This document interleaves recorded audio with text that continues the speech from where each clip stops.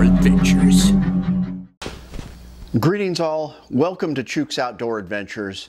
Well, I wanted to do a comparison between the new Sig P365 X Macro that I've been talking about a lot and the Glock 48. Now the Glock 48 is several years older than the P365 X Macro, at least 2 years older, and a lot of people have been giving me grief. This is a safe firearm over the fact that I did this chop job on the Macro and I could have just got an XL frame grip module. That is not true. This module is completely redone. It's totally different than the XL module. So even if I did that, it would not be exactly the same. And Long Windy Road really liked the feel of this grip module in his hands. It's slightly larger. So even though that's true, I could have got something similar, it wouldn't have been the same. Anyways, I want to compare these two firearms. I have the Glock 48, which I've actually been really impressed with. When it first came out, I did like a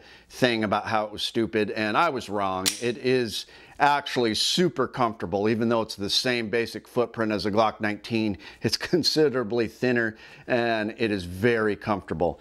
Now, there are some pros and cons to both of these. The biggest con to the Glock 48 is the capacity, and even with the Shield Arms 15 round mag, which in reality, if this was a stock mag, I'd say that the Glock 48 won, but it's not. It's not as reliable as a Glock mag. Chuck had 1.5 malfunctions in 200 rounds, which was unacceptable to him. I shot 45 rounds without a hiccup. I'm pretty impressed with it, but there's a lot of reports of these things failing. And then I saw later I need to get a aluminum mag catch deal, mag release, in order for this mag not to like wear away the polymer on the insides of my gun. And that is just, to me, unacceptable, but it's still a Glock. I thought the trigger was better. So let's just roll the footage. We're gonna compare these two. I'll roll the shooting footage and then I'll compare them side by side and we'll see who wins. So let the best gun win. Here we go.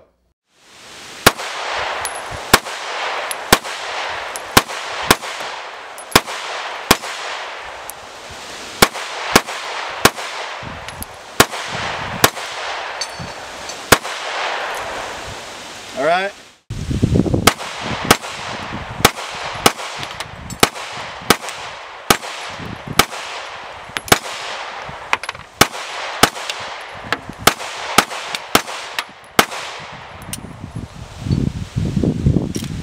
It did not hold open on the last round. All right, showdown.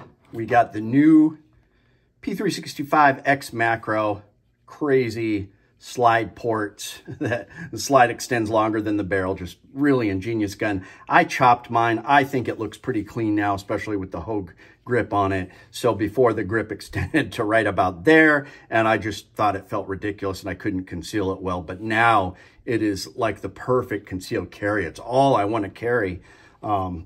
Great gun.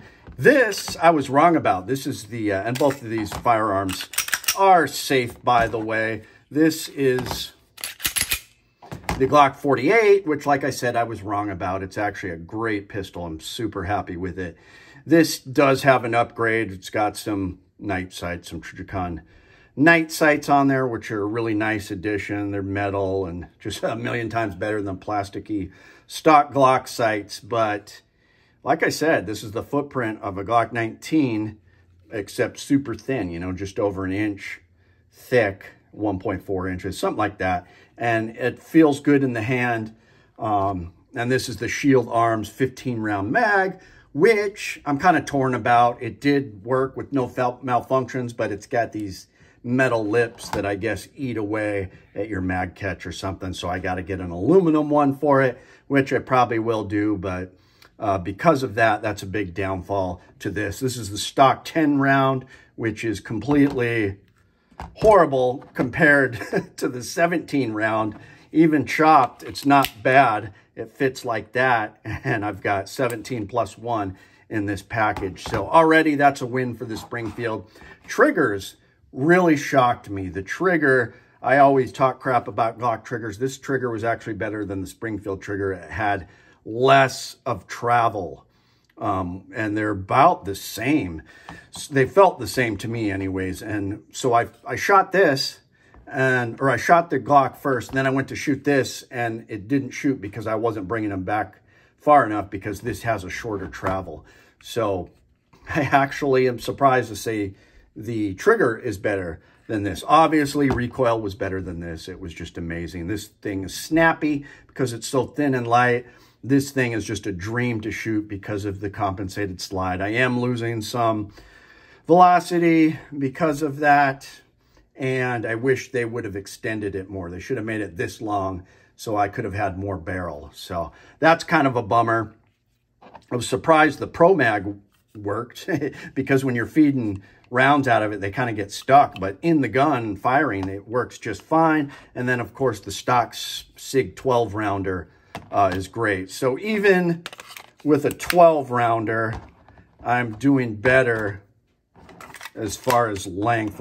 Let's compare the length to them. Yeah, it's shorter.